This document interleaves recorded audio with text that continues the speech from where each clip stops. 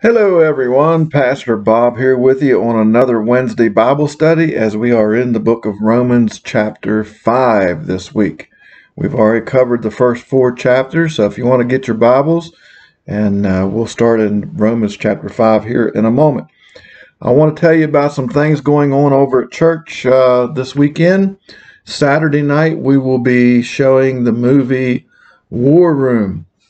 You know, as a pastor, sometimes it gets a little bit irritating. I don't know why, but when people find out you're a pastor, they think you know something, or they think you have all the answers. I don't. I try to tell them I don't, but what I can do is show them in the Word of God what they need to do to correct the problems that we have, and we all have problems. But one of the things that come to me constantly is about marriage issues. Well, if you know my past, marriage is something that I've struggled with before. I knew the answers, but I didn't want to make a change. So this movie that we're showing here Saturday night has a lot to do with marriage. It has a lot to do with prayer, and that's why it's called War Room. We are in a war, not only with the world, but within ourselves, and doing the right things and trying to follow God, because old Satan wants to destroy our families, our churches, and whatnot. So, the definition of stupid, they say, is doing the same thing over and over again and expecting a different result. I know a lot of people whose marriages are not what they could be or what they should be, and then they come to me and they start talking to me about it. And so I show them in the Word of God how a man should love a woman and love her as Christ loved the church, and how a woman should respect her husband. And they don't take that advice. They want to do things their own way and just hoping that the problems will just go away on their own, and they never do. Well, this movie that we'll be showing Saturday night shows one of the things that it takes to restore your marriage to what God wants it to be, and that is prayer. It's a powerful movie. I urge you to come over. It starts at 6 o'clock this Saturday at Beaver Run Church of the Brethren. If you don't know how to get there, text me. I'll show you. It's there in Burlington on Beaver Run Road. 6 o'clock, we will be having popcorn, nachos, drinks, snacks, and just come over for a good fellowship. No, I'm not going to be preaching to you, so don't worry about that. We're just going to get together, a little bit of fellowship, and have a good time, watch a movie. On Sunday night, we're going to start the Chosen series. I'm watching this on my third go around as I've been watching this. It is a great way to bring yourself in a closer relationship to Jesus Christ.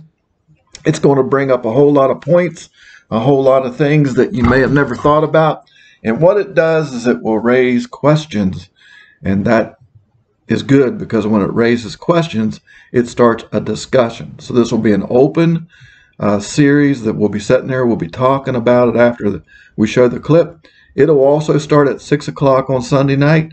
I don't know how long we'll be, but I guarantee you we'll be out by 8. So the movie usually lasts between, a half hour and 45 minutes, and then we'll have a little discussion, then we'll dismiss. It'll be very good. So I hope you come over for that. So we'll be in Romans, like I said, chapter, 5.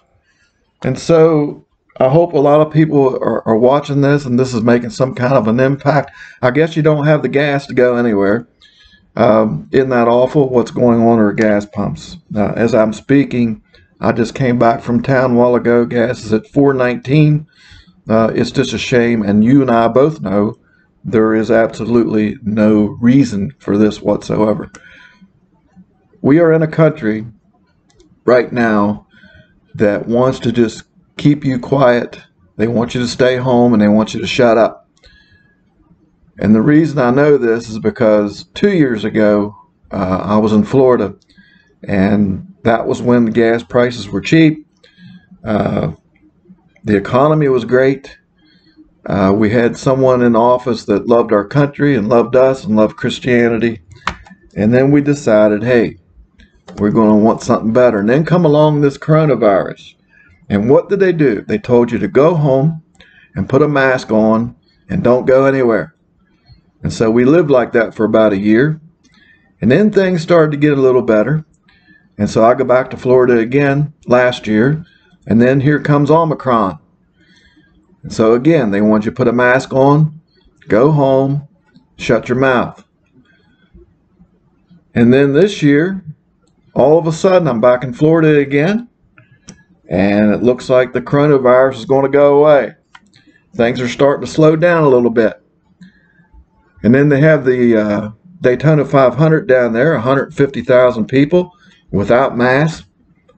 They had the Super Bowl down in Florida, no masks. And you think, okay, we're coming out of this thing. And then what happens? Russia invades Ukraine. So what do they want you to do?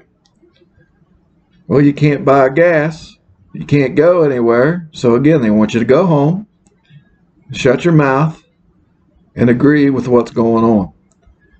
So that is the first step to the step of trying to get everyone just to shut up and comply. And you and I both know this is all by not coincidence. This is intentional. I believe with all my heart. There's no reason for the gas prices to be what they are right now. You know it. I know it. We never had this problem before so-and-so took over. But we're going to have to live with it. And as Christians, they want us to sit down, and they want us to shut up, and they want us to comply. But it's time that Christians stand up.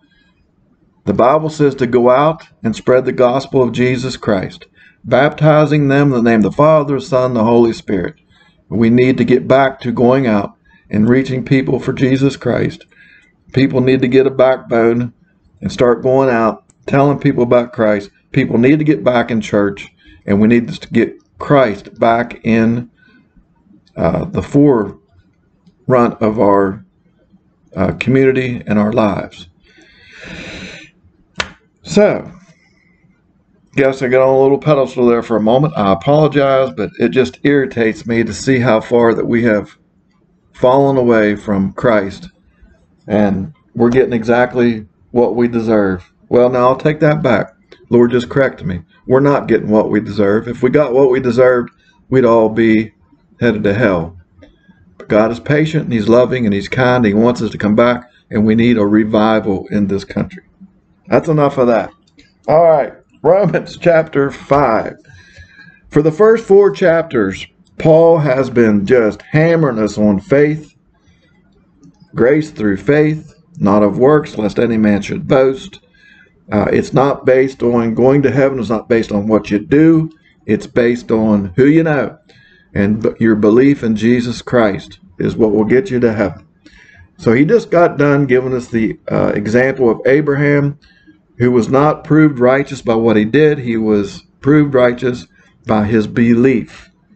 And so for the first 4 chapters, Paul's really been pushing that on us. So then he takes off on Romans chapter 5. And here's what it says. Let's pray before we get started. Lord, I pray that the Holy Spirit convicts all of us and lets what we're saying here today sink in. Lord, we are saved by our belief in you. Grace through faith, Father. A belief that changes who we are on the inside, Father. It's not based on our works. It's not based on how good we are. It's based on what you did at the cross. So, Father, help us to really realize that. And in the faith that we say we have in our hearts, let it be shown by our proofs of works after we know that we know you as Savior. So, Father, be with us this day as we get into the book of Romans, and we'll give you praise in Jesus Christ. Amen. Romans chapter 5. Therefore, going back to verse 4, or chapter 4, therefore, since we have been justified, made righteous through faith, we have peace with God through our Lord Jesus Christ, through whom we have gained access by faith into this grace in which we now stand. There's nothing better than to know that you have peace with Jesus Christ, not based on what you've done or what you're doing, not based on how good you are, but based on what Jesus Christ did on the cross. And all we have to do is believe because we are justified through that faith, believing that Jesus took my sin upon the cross, was nailed to a tree, that he gave his life for us. His shed blood is what makes us righteous. But in order to have that, you got to receive it. So that's what he's talking about here. It says, through whom we have gained access by faith into this grace in which we now stand, and we rejoice in the hope of the glory of God. Now that hope, we've talked about it before, that hope is something that we can be certain of. So don't let anyone come and tell you that when you fail or when you make a mistake, well, the Lord, oh, you're not real. Stop it. Stop it. You'll never be perfect in this life. Jesus Christ is the mediator between God and man. So when you fail, and you do, and I do every day, God the Father looks at the Son, and the Son says, whoa, I paid for that. That's my child. I paid with that with my own body. And so they are justified through faith, through Jesus Christ's blood. And that is something that we've got to grasp in our minds. It says, not only so, verse 3, not only so, but we also rejoice in our sufferings. Well, that'll set you back, won't it? How many of you rejoice when you're going through a hard time, or when you're going through a medical issue, or your family's not what it should be? It's hard to rejoice in your suffering. But there's something about suffering and Christianity that goes together. Jesus Christ is He's our role model. He's our Father. And our goal is to be like him. If you want to be like Jesus Christ, you will suffer in this life. That's just a fact. The Bible even tells us in other places, in this life, you will have many problems. That's a promise from God. You don't have to be on this earth very long to realize, yep, we have a lot of problems and a lot of suffering. But that suffering does something that he's going to tell us right now. We rejoice in our sufferings because we know that suffering produces perseverance. In other words, you just keep on going no matter what. It makes you tougher. Perseverance produces character. It'll turn you into who you are. And character, hope. Hope is something that's guaranteed. We just talked about that. And hope does not disappoint us because God has poured out his love into our hearts by the Holy Spirit whom he has given you. All believers receive the Holy Spirit when you accept Jesus Christ as your personal Lord and Savior. The third person of the Trinity, the Holy Spirit, comes to live and takes its dwelling up inside our hearts, so that when you struggle, you have that confidence that he's there with you all the time. So we can have access to the Father anytime we want, 24 hours a day, 7 days a week. Jesus Christ is on call. And that ought to make us happy on the inside. Sometimes we kind of forget that we have the Holy Spirit living inside of us. It's amazing when you stop and you really let that sink into us.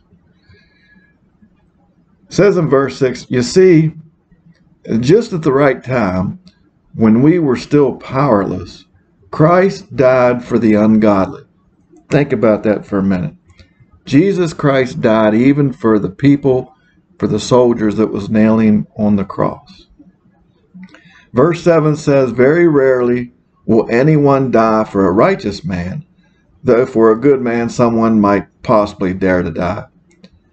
But God demonstrated his own love for us in this: while we were still sinners, Christ died for us. That's a scripture you can set and you can just think about all day long. That relationship that Jesus wants us to have is based on the fact that while I was still a sinner, while I was still unsaved, he died for me. You know, if I was walking down the street and I seen a car coming at an intersection, and let's just say there was some older lady or an older man crossing the street that I didn't know, I might go out and push him out of the way and let the car run over me. I might. But here's what I won't do. I won't take my son or my grandson and push him in front of that car to save that person. I just won't. That's what God the Father did for us.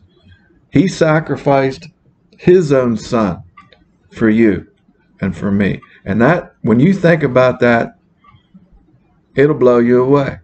That kind of love is something that I can't quite comprehend, because Christ even died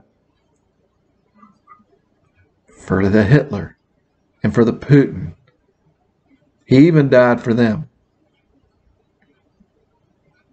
And all he wants those people to do is turn, repent of their sin, and accept him as personal Lord and Savior. And that goes for everyone that's alive on the face of this earth. And I just picked out a couple of people that, you know, are pretty rough. But you know what? It isn't that their bad stuff is what sent them to hell. It's their refusal to believe in the Son of God that's going to send them to hell. And it's going to send some of us to hell as well, by not believing in the shed blood of Jesus Christ. And that's the kind of belief that we got to have if we're going to make it. Verse 9 says, since we have now been justified by his blood, how much more shall we be saved from God's wrath through him? We don't have to worry about, ever have to worry about punishment of hell falling on us because we know Jesus Christ. For if when we were God's enemies, and by the way, that's what you are if you don't know Jesus Christ as personal Lord and Savior. For if when we were God's enemies, we were reconciled to him through the death of his Son, how much more, having been reconciled, shall we be saved through his life? In other words, we've been brought back to the fellowship that we should have through the shed blood of Jesus Christ. Not only is this so, but we also rejoice in God through our Lord Jesus Christ, through whom we now have received reconciliation. We've been reconciled. We've been brought back to the point of where we can have intimate relationship with the Savior that was lost in the garden when Adam and Eve sinned. It says that the veil of the temple in the Old Testament that they used to have to go around and set up all the time, that the only people could go in there was the high priest.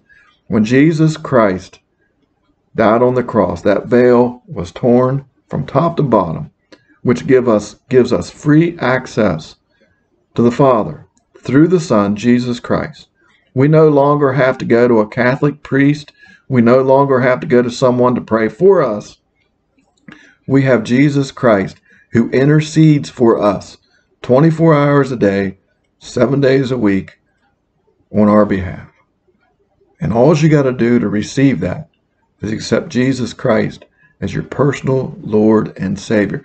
And I pray that all of you out there listening to my voice have done that. Now that belief, if it's a genuine belief, produces something in you that should come pouring out, and that is works. The Bible calls it fruits of the Spirit. There should be something, an outward showing. You should have a desire to go to church. You should have a desire to tell other people about Jesus Christ.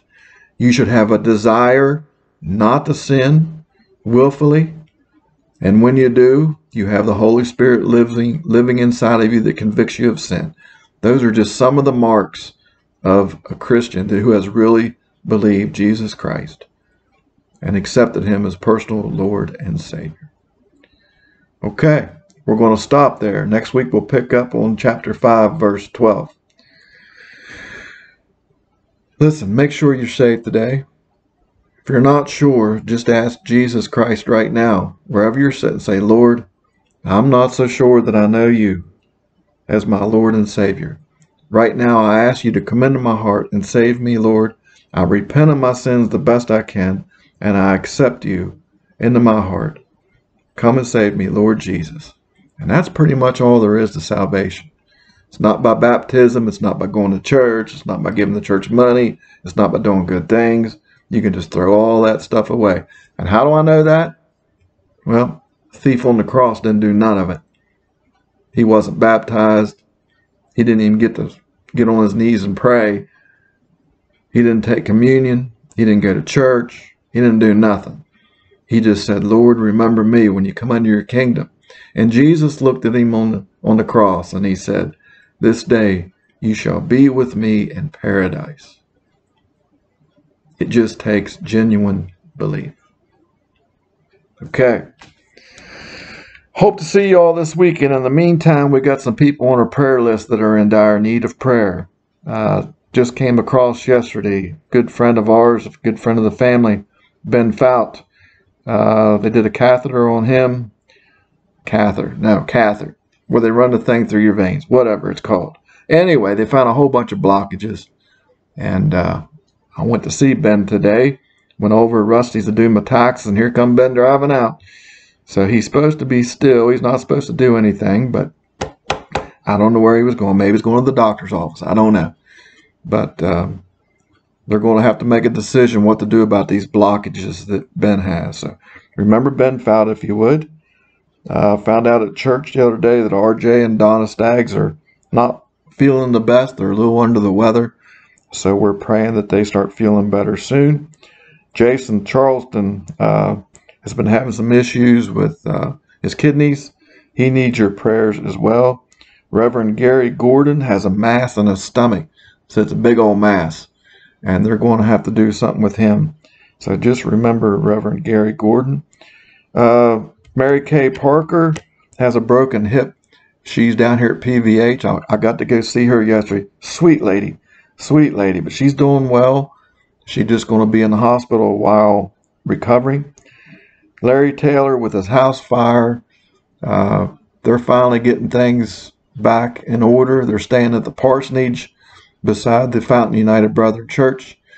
There is a GoFundMe page on Facebook if you want to help them out. And that is for the family of Larry Taylor. Ernie Keller has been in the hospital with AFib. Good news is they shocked him. They got his heart back in rhythm. It took about 30 pounds of fluid out of Ernie. And he is back. His heart's beating normal as it can be for Ernie. And he should be heading home today. So remember them. Then remember our normal prayers for like Buddy Dayton, who I have good news with him. The cancer, the mass in his throat has shrunk. It's gone. And now he's just trying to work the muscles back to where he can swallow again. And he's starting to eat some soft food, which is a great thing. It's a miracle. So just continue to pray for Buddy and Linda Dayton, please. Dallas Adams is still in a nursing home recovering from a heart attack, praying that he gets his strength back so he can go home. Of course, Ukraine, what's going over in Russia is just a horrible thing. Pray for those people in Ukraine that are just scared to go to bed at night because they don't know if they're going to wake up tomorrow morning. They don't know if they're going to be shelled. They don't know what's going to happen. They're trying to get out, but Russia's blocking the escape routes, and they are hitting rural areas, and they're killing a lot of innocent people. Pray for Putin too. Pray that he changes who he is and accepts Christ That can change everything. Let me see who else I got on here. Of course, Dan Beiser, Eileen Beatty, people that are still battling cancer that need your prayers. The list goes on and on. Matt Hawk, he got his results back. Was supposed to get them back yesterday. I haven't heard whether it is cancer or not. I'm praying that they let me know soon whether he is going to be battling cancer or what. So we got a lot of them. Lou in Florida, my old buddy in Lou, prostate cancer that's going through the radiation and the chemo. And I could go on. Dana Spicer, cancer. She's stage 4. Needs your prayer. Great woman of God.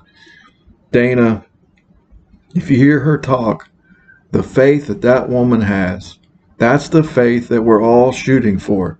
Dana knows that her life is short, but boy, is she positive. It just gives me a warm feeling and gratitude of Jesus that she knows that Lord is her Savior, and she knows she's going to see her Savior face to face very soon. Be with Dana. Be with George Tasker, battling cancer. I know I'm forgetting people. That's the bad thing when you start reading off your list. You always forget people. But listen, it's everywhere. People are hurting. The answer is Jesus. Jesus has always been the answer. He always will be the answer. I pray we all know that. With that, let's pray. And I hope to see you all this Saturday night and Sunday night. Sunday morning, if you want to come over to church, be awesome. Love to have you. God, you've heard all these ones that we've prayed for on the prayer list. So many hurting people all over, Lord. People who at one time were struggling to make ends meet. They were concerned about how much money was in their bank account. We all do that. And now these people, some of them are on their last journey of life. And now all that stuff that they did and money that they saved all those years doesn't seem to me mean as much right now, because they're realizing just how precious life is. Lord, may we all realize that the life you give us each day is a precious gift that we have from God. May we all realize that you've given us all a gift, and your desire for all of us is to have a relationship with you, to accept you, to believe in you. So all you want is simple belief that produces fruit, that produces works in our lives. God, thank you for what you did on the cross, for what you're doing. Lord, be with us. Be with our country. Be with the people of Ukraine, we pray. Lord, help us to repent. We need a revival, Lord. But before the revival, we all need to repent of our sins. And we need to come back to you. Father, be with us as a nation. Convict us, Lord. Thank you for your mercy and your grace and your patience of putting up with us for so long. So, Lord, be with us this day. We thank you just for who you are. And we can look to you and say, holy, holy, holy is the Lord God. So we thank you just for who you are. And we give you praise in Jesus' name. Amen. God bless you all. Hope to see you Saturday night. If you don't know where our church is, come over. It's 1774 Beaver Run Road, if that helps you on your GPS. But I don't know how good GPS works back over there in the country. But can't miss us. If you don't know how to get there, I'm sure you can find out. Give me a text. You can find me on Facebook. We'll get you there. God bless. Until I see you again, keep looking towards the prize. God bless.